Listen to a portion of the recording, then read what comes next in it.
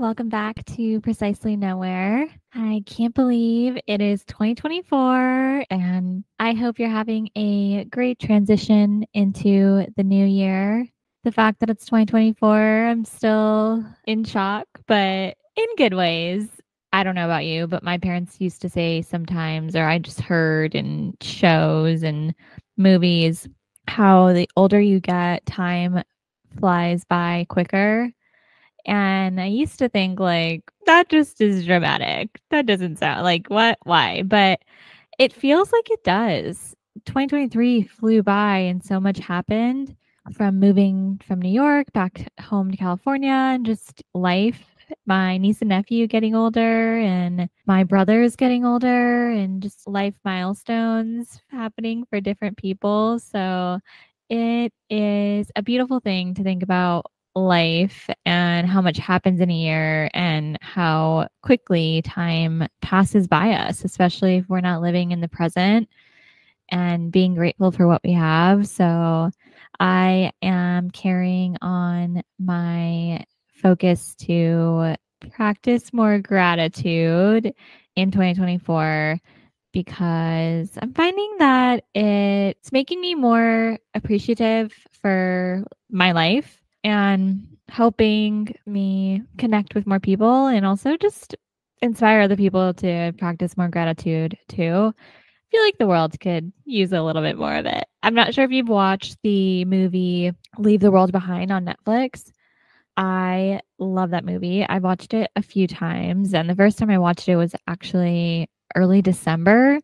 I had a lot of content preloaded and planned, and I batched things early. So sneaking it in to talk about just kept getting like falling off the outlines. But I wanted to talk about it still because I think the movie is super interesting and I like those apocalyptic movies anyway. This one feels like it could actually happen. And if you haven't watched it yet, it stars Julia Roberts, Ethan Hawke, and Mahershala Ali. I feel like I butchered his name, but it is a great movie.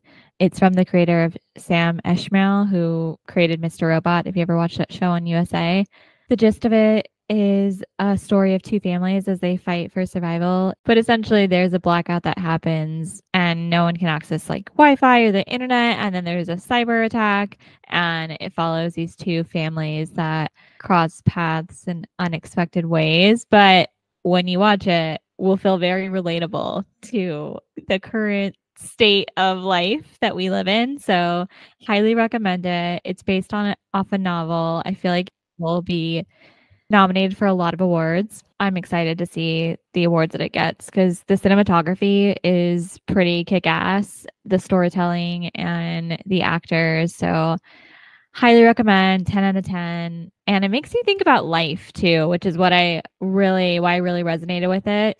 I had no idea what it was about going into it because Marco wanted to watch it, but I was like, sure, why not? I liked the cast. It seemed interesting, but it really makes you think like this could happen in real life, not to give spoilers, but I feel like it could happen in real life.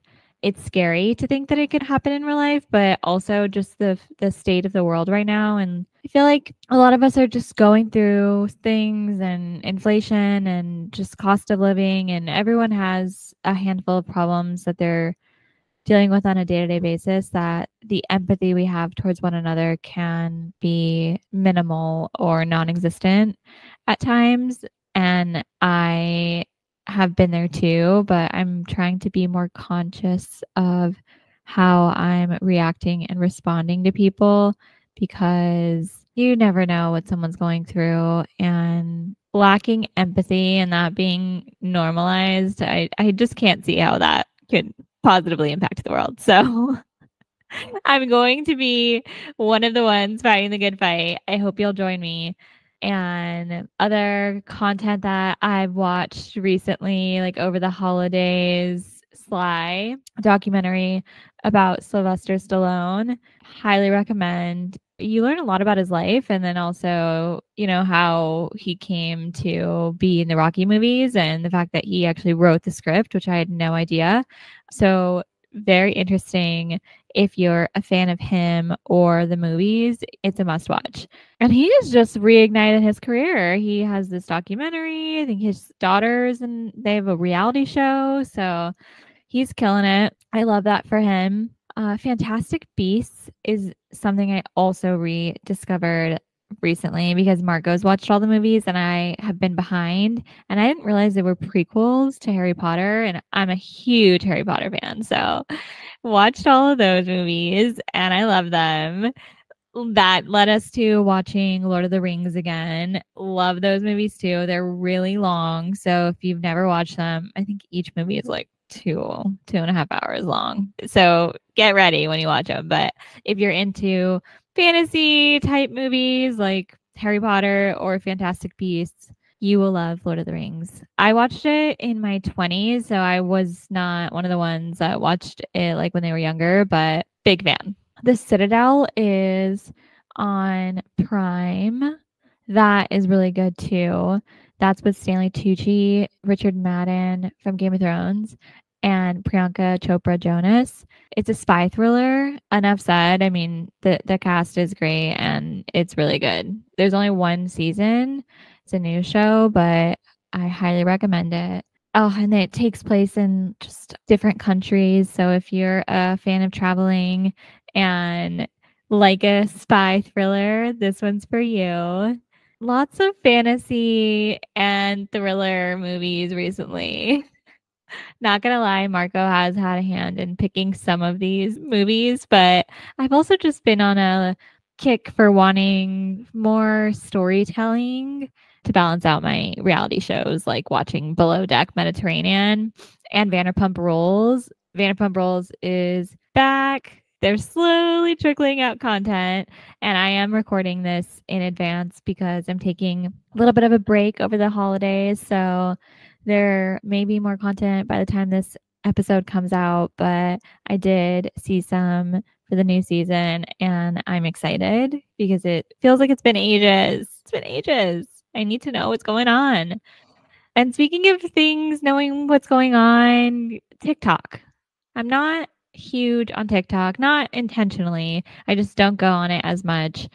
Luckily, I have lots of people in my life who do. And Tara, who graciously gives me ideas, and they're amazing every time because having a podcast, it is my baby, but it takes a village to do anything. And I am being open minded to when people have ideas or suggestions, especially if they're listeners, because I want to make this content relevant and relatable to everyone that's listening.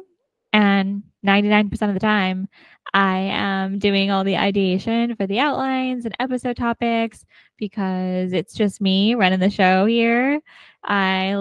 Luckily have Marco who helps me edit it, but a lot of the ideas are coming from me. So thank you, Tara.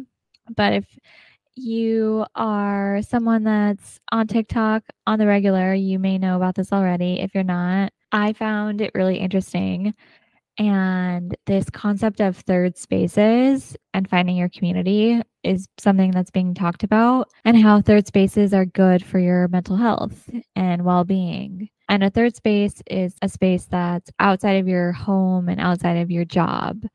So that could be a social activity if you go to a bar or restaurant to play trivia, let's say every week, like I've done before when I was in New York, or if you partake in intramural team or league, like I did kickball for a few years and made so many friends through that. And you can do them seasonally or year round. It varies on the state that you live in. Things year round like aren't doable because of the weather, but look into it. There are lots of organizations out there that have intramural leagues from bowling to softball. Lots of trivia as well. I love a trivia. And I found a trivia place near Marco and I that we went to trivia for over Halloween, and it was so much fun. Happy hours used to be a third space for me when I was in my early 20s working in New York and working at NBC. Happy hours were a thing for a lot of my jobs up until probably post COVID when I started working from home. I would have less happy hours because I wasn't at the office already, like easily able to like, okay, let's all go get drinks now. Some of us are commuting from different places, but happy hours can be really fun too and lots of deals. Local bars or restaurants, I love being a regular somewhere. And there was a restaurant when I lived in New York in East Harlem. Shout out to East Harlem Bottling Co. The restaurant was down the street from my apartment. I lived there when the owners like bought the space and renovated it and really made it like a little pub. So it was beautiful to see the space transform and to support a local entrepreneur and become a regular there. I feel like it could really help give you a home away from your home. And that is the beauty of a third space. It doesn't have to always be a home away from your home, but it's a safe space outside of the other safe spaces, hopefully, that you have. Because, hopefully your home is a safe space and your job is a safe space. Whether you like your job or not, hopefully it's a safe space. And if it's not, let's maybe reevaluate that. It's 2024. It's time for, new habits and challenging ourselves. The gym is also a great third space. Marco goes to the gym every day and he has gym friends. My mom has some gym friends that she's met through her running clubs. So just getting out there and having conversations with strangers is probably the most important thing when you're in a third space. Opening yourself up to talk to people that you don't know, push yourself out of your comfort zone a bit because you're not going to just make connections without making an effort. Sometimes it's going to take an effort. So it starts with you and you're in the driver's seat. So you can do it. Just get over the awkwardness if you're feeling awkward. I've been there, but now I'm just like, what do I have to lose? And if someone looks interesting or cool and you're like, I like their vibe, talk to them. You never know who you're going to meet and connect with. So don't overthink it. Just start the conversation. Volunteering is also a great place to have a third space and you're giving back as well, which is a beautiful thing. Parks are a great third space that I have loved over the years, especially living in New York when you don't have that much private, like outdoor space always because we live in apartment buildings that don't always have, private outdoor space. So parks for hanging out during the summer, having picnics with your friends. I love those as third spaces. So if you're somewhere that doesn't necessarily have huge parks where you can easily like go and hang out. Think about how you can or even private space because you live in an apartment in the city, or even an apartment in the suburbs. Think about how you can leverage the open, free spaces around you to connect with people. And maybe you'll have to facilitate that like first or second event, but you never know, like after facilitating it, whether more people are going to want to get together and help initiate things on their own. So don't be afraid to be the person that makes the plan because you're making it for you and to connect with other people. And connecting with people that you work with as well. I'm huge in having boundaries and not feeling pressured to be friends with people you work with. But also, if you happen to meet some people that you work with and vibe with them personally outside of work, I think that's awesome. I have so many friends, great friends that I will have for life that I met through work because I saw them as a human being outside of their role that they, had in their corporate job or whatever kind of industry you're in and connected with them on a human to human level. And you never know who you're going to bond with through that. So don't be afraid to push yourself out there, talk to strangers, let someone in a bit. I don't think you can go wrong. Being friendly definitely helps. And just getting out of your house and experiencing life. And this is something I'm finding is a struggle a bit for me and a lot of people I talk to, because especially if you work from home and are remote, you get so used to just being home all the time. And if you're a homebody, you're in heaven like me, but it is still good to get out and experience life, go on a walk, go to your local farmer's market, get out of the apartment or house that you're in and connect with human beings still outside of like a digital screen. So that is something I plan to continue to try to do in 2024 because it came so naturally when I was in New York because I had to take the public transportation to get most places and you're just always out and about in New York. And now that I'm in the suburbs, my life has changed in that sense and I am finding new ways to still connect with people outside of my apartment. And it's a bit of a challenge, but totally doable. So, finding something outside of work, I think, can really help with our overall well being and mental health. And I used to think to myself, why would I do this? And where am I going to find the time? Which was a valid question to ask myself back then and for anyone who's thinking about it now, a valid question to ask. But having a hobby and an outlet outside of a 9 to 5 job is also a valid thing to have and gives you a sense of purpose outside of your job. And this is going to vary depending on what you do for a living, but in my experience, I went to NYU for undergrad. I graduated and immediately started working. Fast forward 8 years later, I'm still working. And along the way, I have had hobbies from crafting, kickball, trivia, hanging out with my friends, happy hours. All of these hobbies have helped keep me grounded and push me to grow in new ways because was meeting and experiencing life in different ways than how I was experiencing it in my job. So I think that this is based on my experience personally, but I also know like if you're an entrepreneur or self-employed, your perspective might be different. I'm not there yet where I have full freedom over all of my time. So while I'm juggling a 9 to 5 and have my limited free time outside of that, I think that hobbies are a great way to make it possible for you to have a third space and find and connect with your community. And I've seen the light and we'll never go back. It sounds dramatic and it is, but I am a huge advocate for third spaces. And I love that it's being talked about on TikTok because it's totally normal for people to have something going on outside of their house and outside of their job, and they should, so that they have a sense of purpose. And I can say that all of my hobbies from time to time have given me a sense of purpose or excitement or just something else in my life where I am growing in a different way, making the most of each day. So I hope that you find your third space if you don't have one. And that could be at your house, but maybe you have a greenhouse or maybe you're gardening.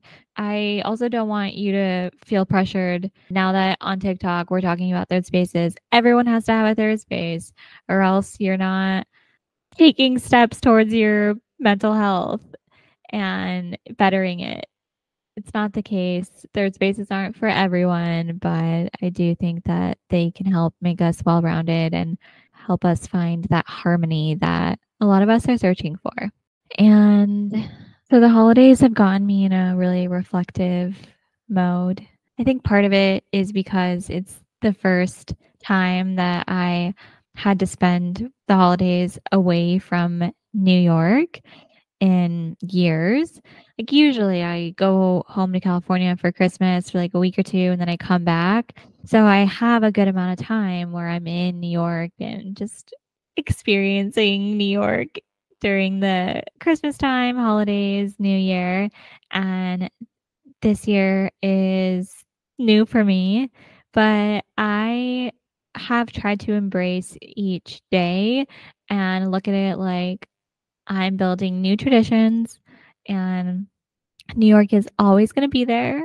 And I will be going back in June. I'm super excited. One of my best friends is getting married, and I can't wait to visit New York and bask in the New York summer a bit. I'm going to try to go for maybe a week so I can have a little downtime to experience the city on my own and with Marco, hopefully, and just enjoy it because it's been too long since I've enjoyed it and I deserve a small little vacay. So I'm super excited to see old friends and reconnect with people. It will have been almost a year since I left, and it's crazy to think how quickly time flies and that it could be a year since I've been in New York, like truly been in New York to enjoy it. So I am wanting to make it a promise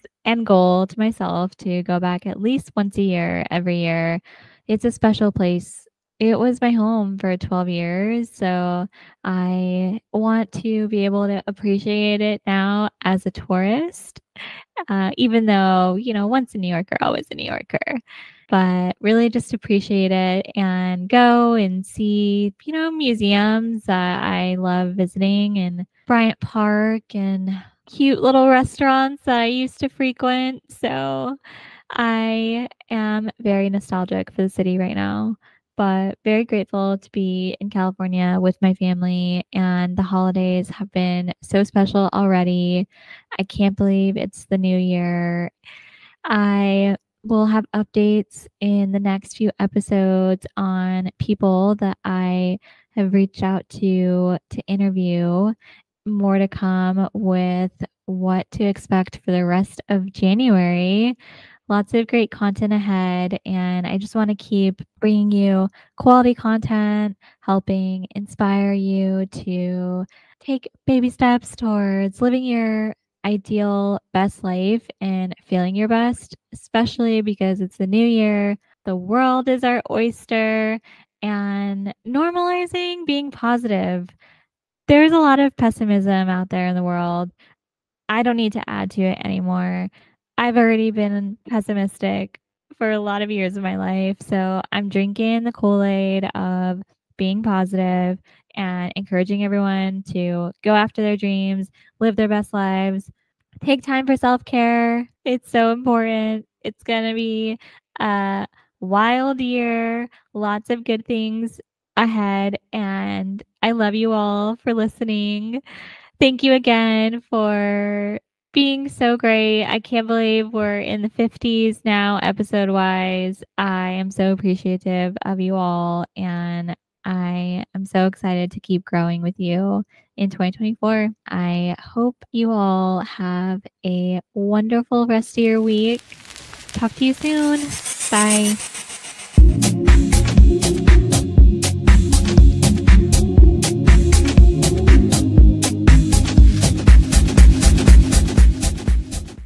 Music and editing done by Marco. You can find him at midnight, MIDNITE_mind80